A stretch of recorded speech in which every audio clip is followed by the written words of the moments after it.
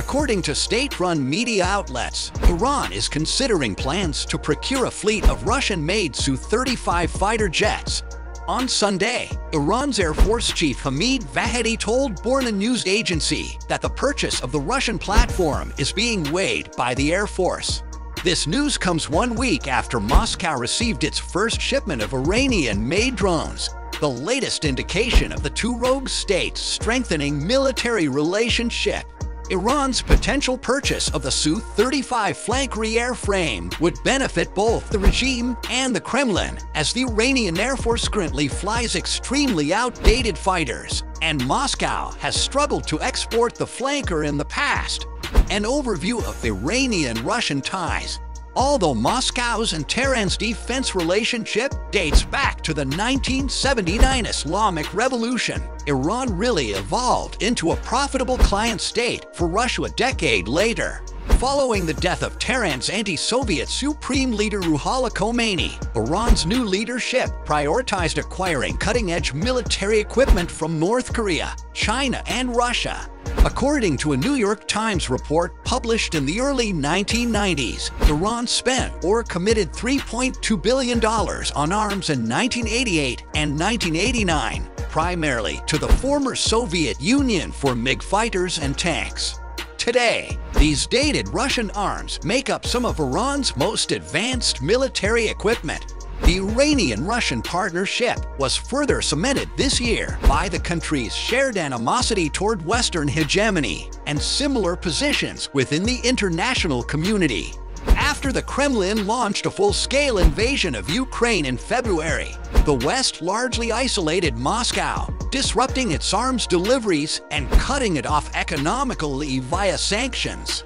Iran has been in a parallel situation following the fallout from the 2015 Joint Comprehensive Plan of Action (JCPOA). Moscow and Tehran have turned to each other to fulfill their respective defensive and military needs. In the meantime, first, Russia procures Iranian drones.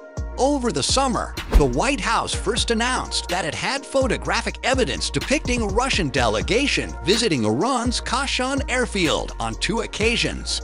The images depict the Russian delegation along with a display of Iran's Shahed 129 and Shahed 191 drones.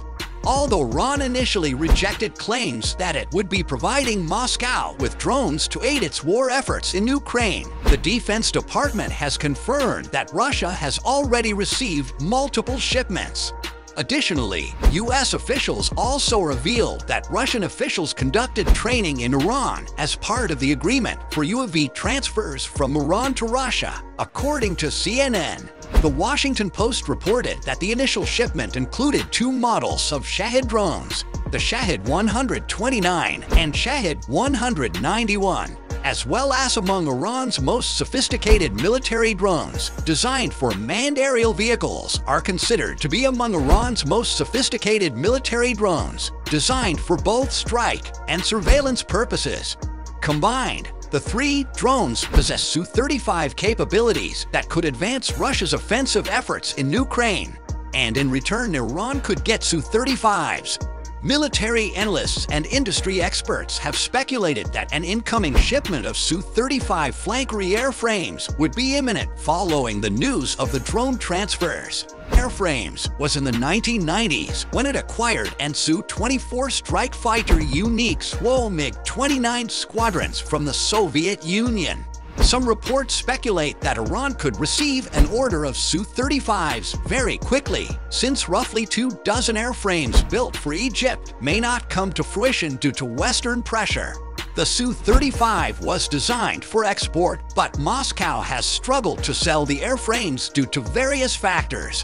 In addition to Western pressure on Egypt and other countries to not purchase the model, the cheaper and Su-35C much equally capable Su-September 23, 2022 has become the flank-re's greatest competition. Iran's acquisition of Su-35s would greatly improve its Air Force's current stockpile of airframes.